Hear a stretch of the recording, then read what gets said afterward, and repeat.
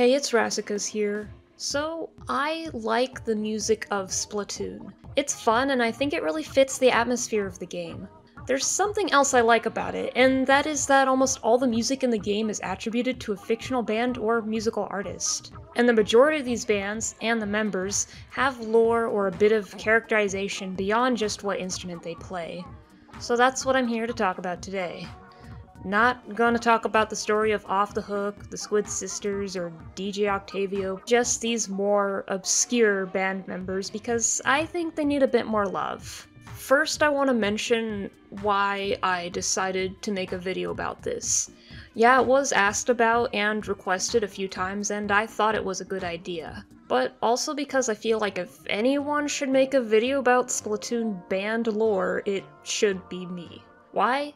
I'm going to toot my own horn here. I'd say like 75–80% of the band lore that exists, I either translated into English by myself, or I had a heavy hand in the translation process. So don't complain if some of what I say is too much like what you read on Wikipedia, because if you go to most of these wiki pages and click that little citation, guess where it leads you. But even if you already are well read on the wiki, I hope I can give you some new info in this video. I will be pulling some more obscure info from the Splatoon album jackets, speculating on the etymology of some of the names of the band members, and give some of my translation notes that I didn't release into the public. Speaking of translation notes, one very important thing I should mention. I will be referring to some of the band members with singular they/them pronouns. Unlike English, Japanese is a language where it's very common to drop the pronouns in a sentence if the context makes it clear who is being referred to. So in Japanese, it's possible to write in third person for a very long time without using any pronouns or gendered terms, and that's what happened in the biographies of some of the band members. I really wouldn't be surprised if all the band members get localized with just he or she, but at the same time I can't really say for sure because in the second art book, singular they does get used. Basically, don't take me using they/them as canon proof of this character being non-binary or something, but rather it meaning that this character's gender, or lack thereof, is open to interpretation until we get an official translation. One last thing, I will be giving info roughly following the order of this timeline, which I also translated. It's from Hightide Era. Here it says the music scene is divided into 3 waves. Wave 1 being during the time of the first game, which I will be talking about in this video. Wave 2 is during the beginning of Splatoon 2, which I'll cover in the next part. And Wave 3 started around the time of version 3.0.0 of Splatoon 2, which I'll cover in the video after that. And at the very end of that third video, I will be talking about some of the other Splatoon music-related information that I have. Alright, cool? Cool. With that all out of the way, let's dive right in.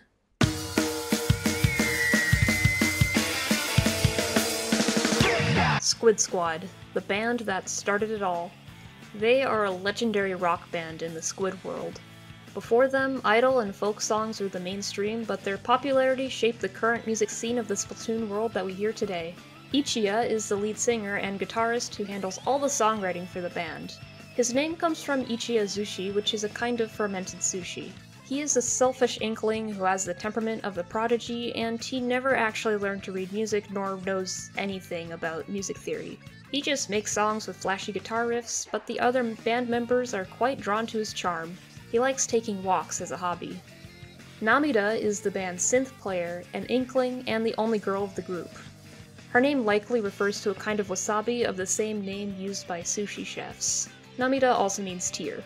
She is a skilled musician who knows some jazz theory. She makes melodies that bring together the songs that Ichiya writes. They say that she really is the craziest one of the band members. She goes by a number of nicknames such as Master Namida, Nami Nami, and the girl from Planet Namek. By the way, that's just how I translated those nicknames. Whenever we get an official localization of Hightide Era, it might be something different. Murasaki is a sea urchin, drummer, and the youngest of the group. There's a kind of soy sauce that sushi chefs use that's also called Murasaki, which is likely what he's named after because sushi theme here in the names. And yeah, it refers to a shade of purple, and this boy is purple. He's super cool and has a lot of energy and potential, but he doesn't use a wide variety of techniques in his performances, and during his drum fills, he just repeatedly hits the snare.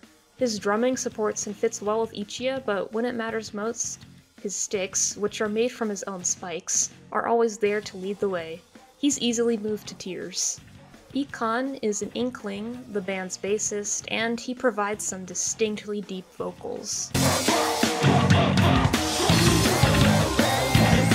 His name is the same as the Japanese word for a counting unit for sushi. He's the group's oldest member, and at first glance, he seems like just this chill guy, but actually he's incredibly passionate about music. He draws out Ichia's potential, but he constantly steps away from the band, as to him, Squid Squad is pretty much nothing but a fad. On stage, he is expressionless and only makes slight movements. He's the kind of guy who arrives first on stage and is always the last one to leave at the end of a performance. Squid Squad's first album is called Fresh Kids, which released in 2014 of the Mollusk era. Splatoon years are analogous to ours, by the way. Their first single was Splat Attack, which was born from a jam session the band had after a live show. It was originally leaked online unnamed. A lot of the turfing youth downloaded the song to their music players, instantly becoming a standard for battle music, and that helped propel Squid Squad to stardom. It became a hit after catching the attention of Gisan, who is the producer of Fresh Kids, from a demonstration tape. And a hit it was. Their album topped the Inkopolis music charts for several weeks, and their shows would sell out instantly, and that led to the band members seldom making public appearances because they would always get mobbed by fans. They were responsible for a large chunk of the music we hear in Turf Wars in the first Splatoon game. The album jacket of the Splatoon album gives a few tidbits about these songs. For example, Squid Squad did a live show at Camp Triggerfish, and when they played the song Seascape, it hyped up the audience so much that some just jumped into the lake. Also, apparently when the song Crackin' Up played on the radio for the first time, the cars driving on the Urchin Underpass drove 10 kilometers per hour faster than usual. But after a legendary performance at Starfish Main Stage, the band broke up at the time of Splatoon 2 with each member off doing their own thing. And we do see where one of those band members went off to in Splatoon 2, with Ikon becoming half of the duo of Despair. I won't talk about Despair until part 3, so for now that's all I really have to say about Squid Squad. So, on to the next band.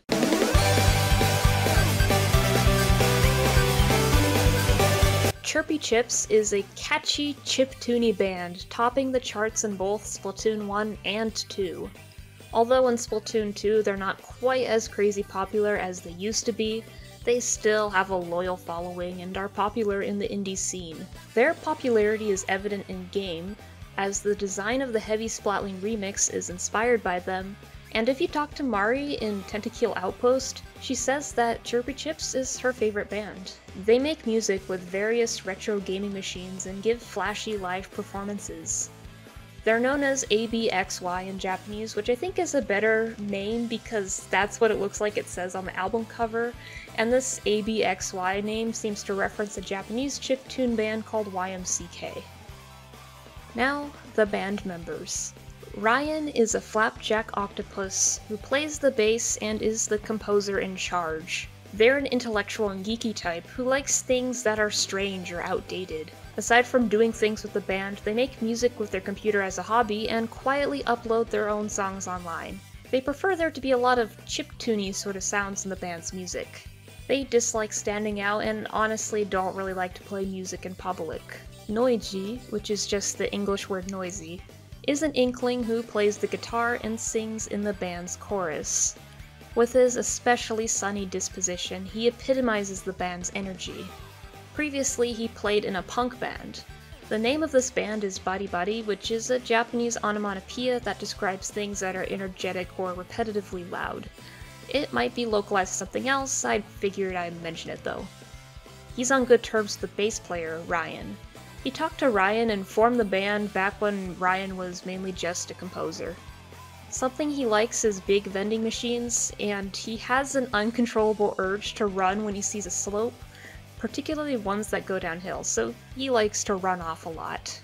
Shikaku is a crab of an unspecified species and the drummer of Chirpy Chips. They're the oldest of the group. They had spent a lot of time playing with other bands, and their musical techniques are very reputable. They're not the kind to cut through everyone else and take the lead, as they're always supporting the band with a stable performance. Basically, they're easygoing and always cheerfully watching over the band members, but about once a year they quietly snap and get crabby. Okay, translator's note about that last sentence. It would be a more direct translation to say Shikaku blows a fuse, like actually gets mad rather than just getting crabby. But in Japanese, they threw in crab puns in the last sentence, so I did too, and I'm kinda proud of what I did there. Haruko is a sea anemone vocalist who is in charge of the band's visual. Remember when the English-speaking fanbase collectively agreed her name was Glenna or something? Anyways, her actual name is Haruko, and I think it's a pun on parurando, which is a music term for singing in a speaking style, and ko, which is just a typical feminine name suffix. This singing in a speaking style description is fitting because she's described as singing in a low energy way, although her voice gets more energetic in her newer songs like Blitz It and Wave Prism. She moves peculiarly while singing and talks in a loose way between songs, which is secretly popular among fans. Her singing voice in the songs are altered, and she does a lot of lip syncing during live performances. Because she doesn't feel as motivated as the other members, she is often late for practice. She coexists with a yellowtail clownfish on her head, but it's dying of neglect. Haruko's clownfish dying of neglect is something I mentioned in my iceberg video, and here I want to talk about it again. So back then I said this was alarming because clownfish in Splatoon are sentient and intelligent, with how Annie's clownfish Mo would say rude things to you in the first game. I had some people counter this with the idea that clownfish are probably like pet parrots, like they're not actually intelligent, they're just mimicking things. Now, I thought about the parrot concept too, as it would be less of a headache if this was actually the case. But I have reasons to believe that clownfish, and these other small sea creatures that haven't changed much physically, are intelligent. The first piece of evidence I have for this lies in Craymond, the emperor shrimp living on Flo's head. He's not a clownfish, but this is another tiny sea creature who doesn't talk a lot. In the second art book, it's mentioned that he came to Flo on his own accord because she was very lost on a trip and he wanted to help her get around. That's a level of reasoning and motivation on Craymond's end that takes some actual brain cells. Secondly, Mo and Craymond have separate personalities and use language in a way that the bigger species that they've latched onto would not say. Even though Mo seems to blurt things out, it's not random, it's relevant to the situation at hand, and definitely not something he would have learned from Annie. And maybe he's just yelling because he's small. And lastly, to disprove the idea that clownfish are not pets, there's a developer interview from 2015 where Hisashi Nogami was asked in reference to Mo, so he's not a pet, but a symbiote, and he says, "That's right." So there's an explicit distinction between pets and symbiotes in the Splatoon world, and these relationships may be voluntary. So that leads me to question, what the hell is going on between these two? Haruko is neglecting this clownfish to the point of it nearly dying. Like, that should be illegal, but nobody gives a shit. So why doesn't this clownfish just leave? Does this clownfish have Stockholm Syndrome? Has she gaslight gatekeep girl boss this clownfish into staying with her? What the fuck? Alright, up next, Hightide Era. Not confirmed, but I would not be surprised if the Splatoon devs base their outfits on Billie Joe Armstrong from Green Day. They are a piano-centric band that's active in the indie scene. The Squid Research Lab says that the band's name refers to both the full and brimming nature of the group's sound and also the ecological realities of the world that they live in. It started off with the pianist who played out in the streets to their own accompaniment, but they were later joined by a drummer, and finally the guitarist, creating a trio. They've garnered attention across various subcultures, and in a famous record store, people can be heard giving reviews of them like calling them a maverick of classical music, and like, if you're tired of listening to regular old guitar rock, give this a listen. Apparently, in universe, the fans of Hightide Era are called Airaliens, so like Era and Alien. Taka is a double-line fusilier who plays the piano and sings. Taka's name likely comes from the Japanese word for the double-line fusilier, takasago. They're the band's frontman who makes the songs. They started playing piano at the age of 4 and received an academic music education, but got tired of that world and took to the streets instead. Rather than being artistically motivated, Taka is driven by a desire to be fawned over. They don't show it on the surface, but they're actually really superficial. Taka doesn't want to put a bassist in the band as it interferes with the low notes that they can hit with their left hand. Nishida is a herring and the band's guitarist. Nishida's name likely comes from the Japanese word for herring, nishin. They hail from a northern region and are the youngest of 247 siblings, the implication of which being something I have talked about extensively. They don't like having too much attention put on them, which is unusual for a guitarist. They add depth to the band with a sharp and clean sound. People tend to think they're putting on airs and just trying to be cool, but Nishida isn't actually doing that much as people think. They're just like that, just naturally kind of cool. Nishida has a good reputation for their guitar techniques, which are regularly written about in a serialized magazine column. The title of said magazine column was actually named. It was something about their guitar beckoning springtime or something. I didn't bother to translate that because it's not that important, and whatever I can make up is going to be different than what the actual localization team decides. Kuze is a stonefish who likes to vigorously play on cheap drums. To put it in a good way, it makes for a powerful and wild sound. To put it in a way that's a bit more insulting, the sound is messy and noisy. But with the other members who have been trying to act cool, it fits quite well. Kuze's name might be a play on the Japanese word for stonefish, okoze. He likes clothing, and he came up with the band's outfits. In his free time, he plays Rainmaker with drummers from other bands, said drummers I will talk about later on. Interestingly, this confirms that Inklings and Octolings that use ink aren't the only ones who can play these ink-based sports. I seriously don't think these fish naturally produce ink, so maybe they play with a different rule set. The name of this Rainmaker team was given as Underpass Bass Drum, at least that's how I translate it as, but this may change in the official localization.